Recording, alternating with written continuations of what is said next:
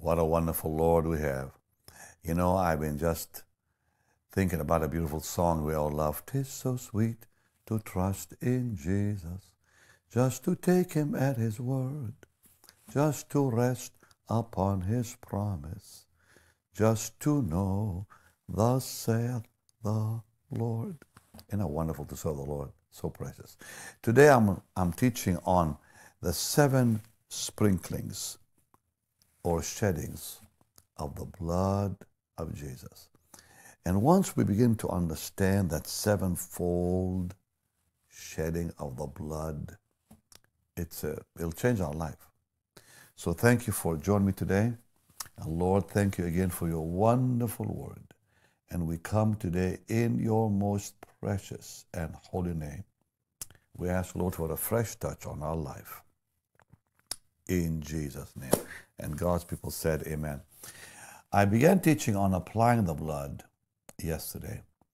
And I continue today by talking about the 7-fold sheddings of blood, which we read about in Leviticus 16 from verse 11 to 14, when Moses was commanded that the blood has to be sprinkled by Aaron over the mercy seat. And the Lord fulfilled it because, see, it was sprinkled 7 times over the mercy seat. And the Lord shed his blood 7 times in Scripture. The first is in Luke. Let's go to Luke chapter 22, and we're going to read together verse 44. And being in an agony, he prayed more earnestly, and his sweat was as it were great drops of blood falling down to the ground. And being in an agony, he was in such deep agony that his sweat became blood. Why? So that we would be healed from within. Our own soul would be healed. The Bible commands that we be made whole. And only by the blood can we be whole. Hallelujah. Jesus said, be made whole. That's a command.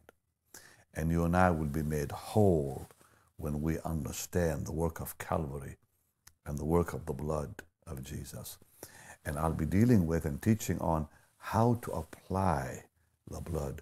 You know, there are 7 sheddings of blood, but there are also 7 applications of the blood mentioned in the New Testament. Because it says, and they overcame him, meaning the enemy, by the blood of the Lamb and by the word of their testimony, and they loved not their life even unto death.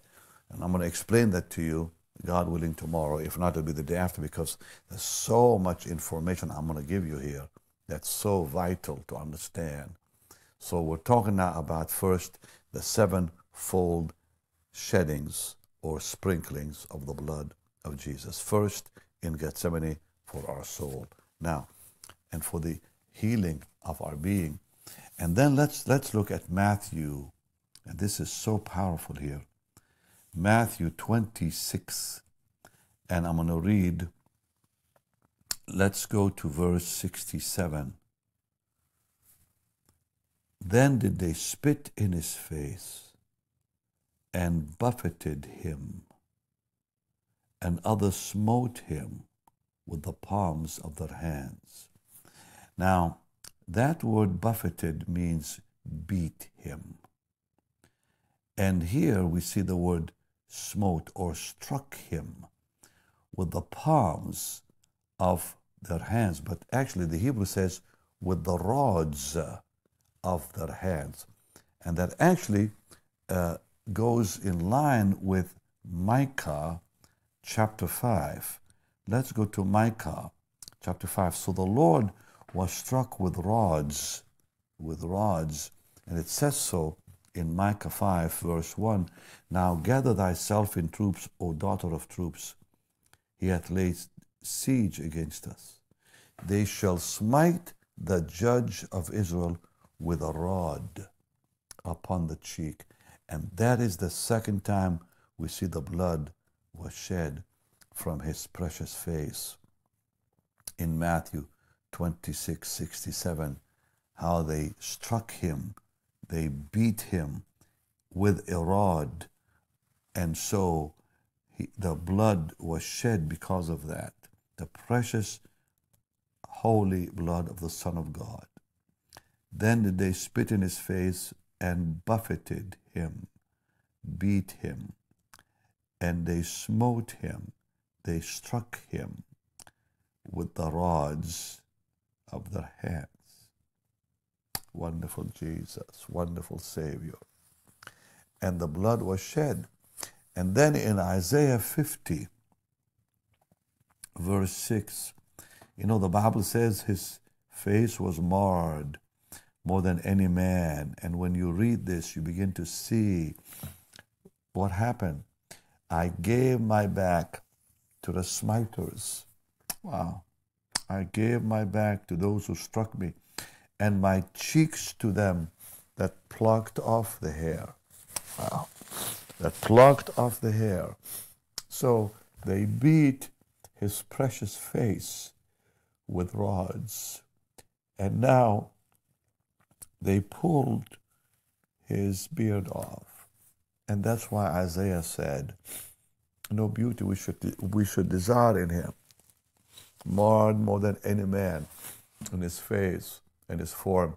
And here we see the second shedding of blood, that the Lord's face was so beaten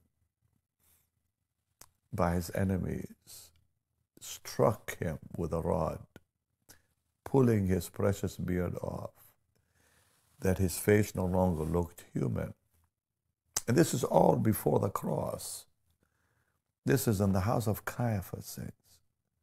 So first in Gethsemane, the blood was shed. Yeah, you know what? I'm really having a hard time holding the tears, because when you think about the love of God, when you think about the love of Jesus, in Acts 20, the blood of God purchased us. The blood of God was the price for our salvation. The love of God, that Jesus would stand there in the house of Caiaphas. The third shedding of blood is mentioned in Matthew 27. And I want you to go with me to all these scriptures I'm giving you. And in verse 26, it says this, then released he Barabbas unto them. And when he had scourged Jesus, he delivered him to be crucified. But the Lord was scourged first, or flogged with a scourge. Now, his back was whipped, scourged. The instrument of scourging in those days was an instrument of torture. In that whip, in the lashes, were pieces of metal. And they were placed there deliberately by the Romans to tear the flesh open. And the flesh of the Lord was torn open. And I just showed you the scripture. We'll see it one more time in Isaiah chapter 50. Thank you, sweet Jesus. Thank you. Verse 6, I gave my back to those who struck me. His back was torn. His body was torn. His flesh opened by the metal pieces. And in some cases, I also read where they also put bones, sharp bones of animals on those whips. So imagine the Lord was beaten, was whipped with a whip that had many strips to it. And they would put in the metal, and in some writings it says they also put bones, and they would tie knots on each end so they would not fall off. And these metals would roll like that with like nails in them and tear the flesh off. And that's why Isaiah said that he was marred in his face and his form more than any man. So shall he sprinkle many nations. Now, notice something here in verse 6. I gave my back. The Lord gave his back. He offered his back by his own free will and choice. He did not struggle. He gave his back to those who struck him. His own free will.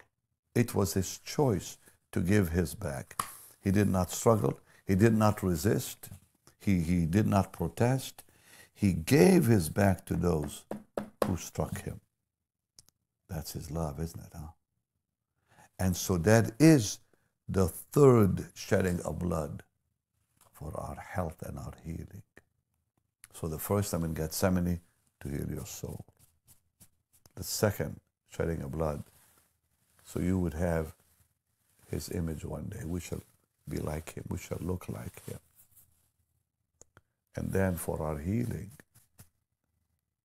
where his back was struck, his flesh was torn. And now the fourth shedding of blood. Let's go back to Matthew 27. And Matthew gives that in such a beautiful order. So let's begin at verse 27 of Matthew 27. Then the soldiers of the governor took Jesus into the common hall and gathered unto him the whole band of soldiers. And they stripped him and put on him a scarlet robe. And when they had plaited a crown of thorns, they put it upon his head and a reed in his right hand. And they bowed the knee before him and mocked him, saying, Hail, King of the Jews. Then they spit upon him and took the reed and smote him on the head. There's a few things I'm going to share with you. In verse 28, it says they put a scarlet robe upon him. I saw something so powerful today that really, really moved me deeply. In Genesis 3:18, can you go to that with me? You'll really be blessed by this.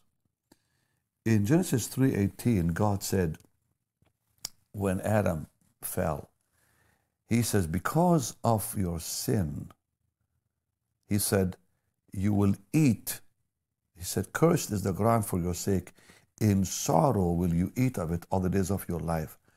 Thorns and thistles shall it bring forth to thee. You know what I found? That the color of a thistle, because here it says thorns and thistles, the color of a thistle is the same color of the robe that they put on him. It's a scarlet color. So Jesus took the curse that was placed on the planet, because God says, cursed is the ground for your sake. Thorns and thistles shall it bring forth to thee. And what did they put upon the Lord's head? Thorns. What did he wear? The color of the thistles. The curse in Genesis. I've never heard it even taught ever. But today when I discovered it, I thought, oh dear Lord, it's the same color. The thistle is the same color of the robe. Let's go back to Matthew, because I want to show you something else really powerful. Oh, wonderful Jesus, wonderful Savior. Okay, let's go back to Matthew 27. And one more time, we're going to look at verse 27 and on. And so it says, and when they had plaited a crown of thorns, in verse 29, that word plaited is a very powerful word. It means twisted.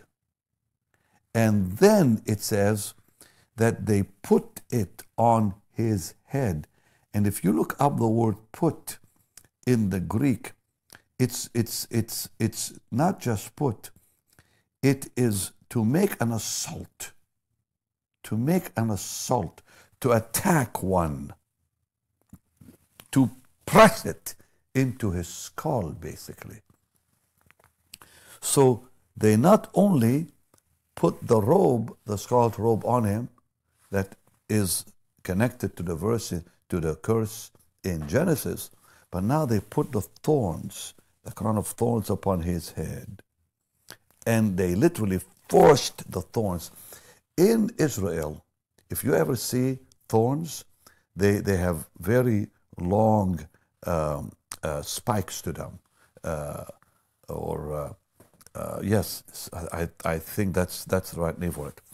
They're quite long, and also they are so sharp that they are hard like nails. They're like sharp like nails. So here they have long spikes on them, very hard as nails, very sharp, and they struck him. They struck that crown of thorns into his precious head. Wow. They made an assault. The Hebrew says an assault, or the Greek says, I should say, to make an assault on one. They pressed down the thorns into his scalp, penetrated the scalp, and large amounts of blood flowed out. Can we go back and look at verse 30 now? Look at this too. And they spit upon him. Notice the scene, will you? The crown of thorns are now in his skull. They begin to spit on him. Now they took a reed, or a rod is the actual word. They took a rod and smote him on the head. And that's exactly what we see in Isaiah 52. Wow. Not only did they spit on him, that they smote him on the head again with a reed or a rod, because it's the Greek word kalamos. And the word kalamos means rod. Not just reed, but an actual rod. Holy is your name, Lord. Holy is your name, Lord. Blessed be your name, Jesus. I worship you, Redeemer. I worship you, Savior. And here I'm looking up here in the Strong's. It says a rod, a measuring reed or rod. So think about what our precious Redeemer looked like when they had beaten his face, tore the beard off, and then later struck him over the crown of thorns with a rod. By this time, he was unrecognizable as a man. The first shedding of blood is Gethsemane. The second shedding of blood, his face beaten with a rod, his beard pulled. The third shedding, they whipped his body with metal and bones on those whips and tore his flesh. And the fourth shedding of blood, the crown of thorns upon his precious head. Wow. And then in Matthew 27:35, it says, and they crucified him. The fifth shedding of blood was when they nailed his hands to the cross. Why? Well, first of all, I said earlier, the blood was shed in Gethsemane for the healing of our soul, and then for the healing of our image, and then for the healing of our bodies, and then for the healing of our minds with the thorns upon his precious skull. And now that our work would be accepted, that we would, when we minister and work for the Lord, that our hands representing work would be accepted, that the blood was shed from his hands. Hallelujah. I can feel the anointing just talking to you about this. And then his feet. And that's the sixth shedding of blood. Number 5, his hands. Number 6, his feet. And his feet speak of our walk, that you and I can walk with the Lord now, because he was crucified. But I want to focus a little more on the seventh. Wow. And you do remember, just before I go on, in Psalm 22:16, they pierced my hands and my feet in fulfilling the prophecy of the Old Testament. How wonderful. How precious. Now, the seventh was his side. Let's go to John 19. I pray this is blessing you as it is blessing me even now. Oh, thank you, Lord. Thank you, Lord. Thank you, Lord. I give you praise. Let me just read this part. The Jews, therefore, because it was the preparation that the body should not remain upon the cross on the Sabbath day, for that Sabbath day was a high day, besought Pilate that their legs might be broken and that they might be taken away. Why? In order that they might die, because when they would break their legs, the individual on the cross could no longer breathe. Because to breathe, you have to pull up and use your legs to help you to pull up.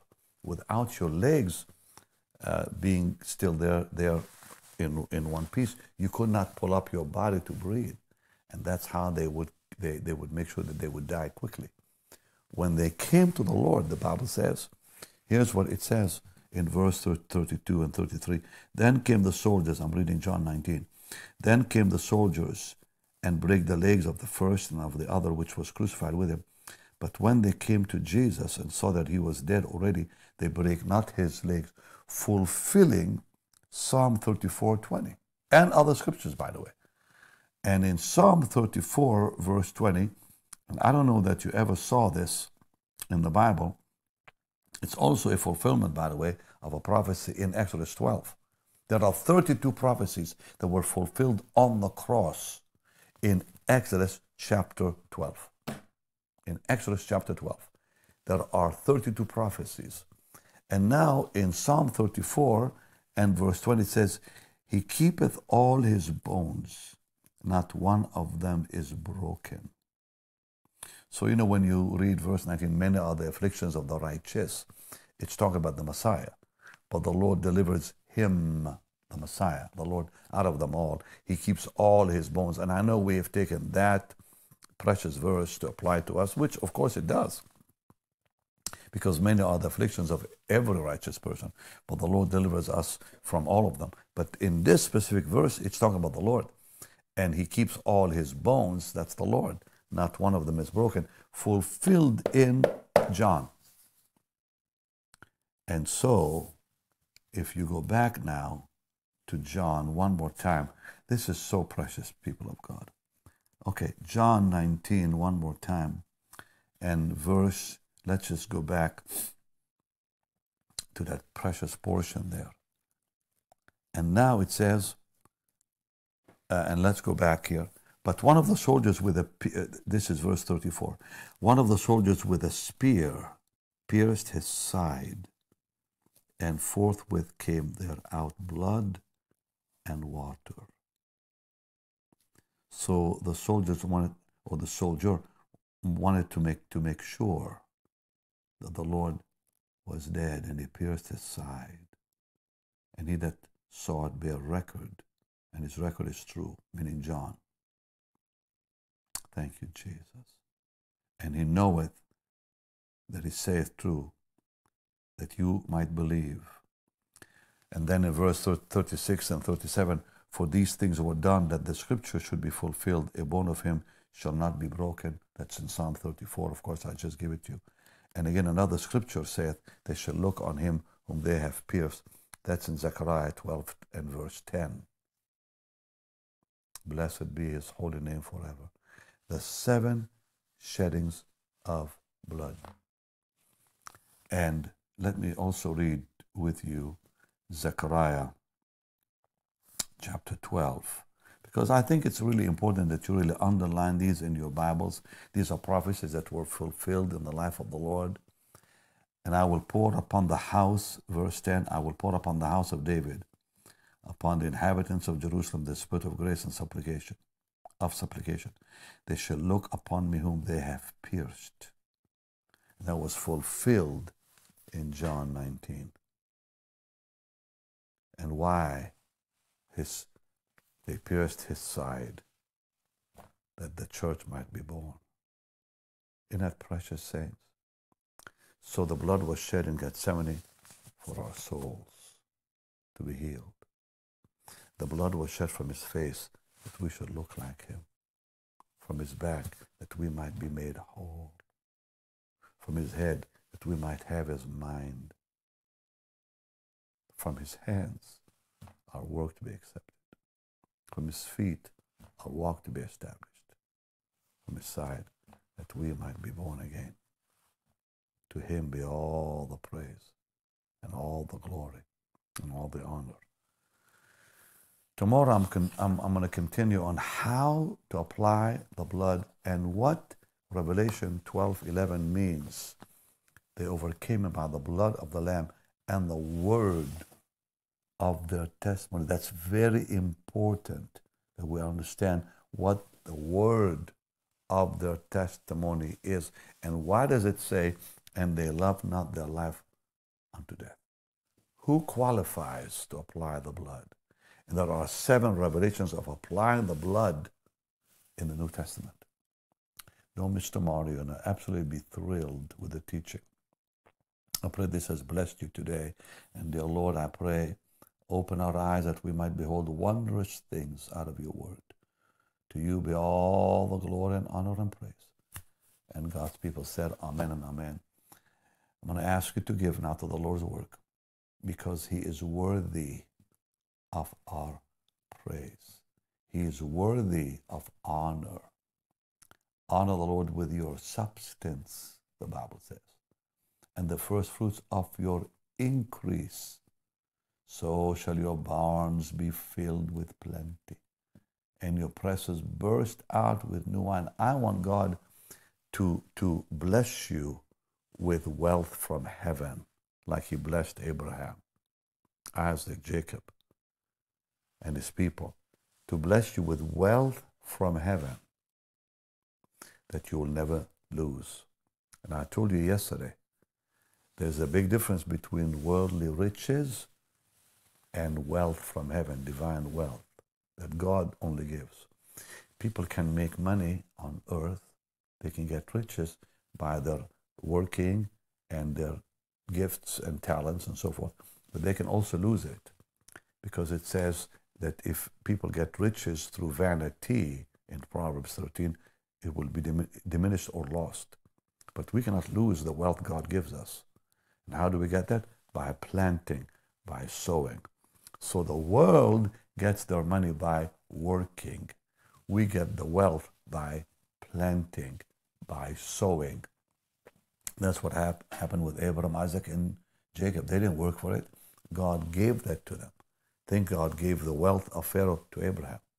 God gave the wealth of Abimelech to Isaac. God gave the wealth of Laban to Jacob because they were planters. They knew how to sow seed. Let's do it. And that will bless you tomorrow in ways there's no way to describe it. So Lord, bless them as they plant into your work, as they sow seed into your gospel. Bless them, Lord. There be no lack in their life ever. In Jesus' name. And protect them from the future and from harm. Amen. All right, you can sow your seed right now by going to our website, which is the simplest, bennyhinn.org. Or you can sow on the platform that you're watching me on if you know how. Or just simply text BHM 45777. But the quickest way and the best way on our website, bennyhinn.org. You can also send it through the mail. The address is right on the screen for you through the mail. All right. Much love and thank you for being with me. And don't miss tomorrow and tell your friends and share these teachings, please, from yesterday and today. Share them with your friends on social media because we need to understand the power of the blood and how to apply the blood. And tomorrow, how do we apply? I'll see you then. Bye-bye.